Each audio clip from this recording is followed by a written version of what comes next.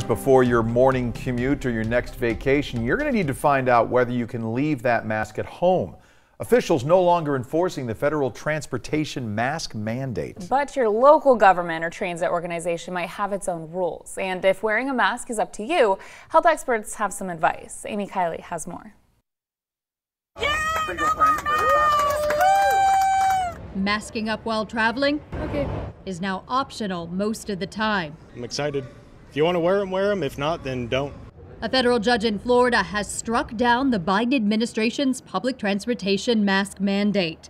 While the ruling is reviewed, the TSA and a growing list of U.S. airlines and other transit organizations say they won't enforce the rule. It looks like it's a done deal. I mean, the administration, rather than saying they were going to appeal right away and try to get a stay, they basically acquiesced in the decision. Amtrak says masks are now optional, but stop that train.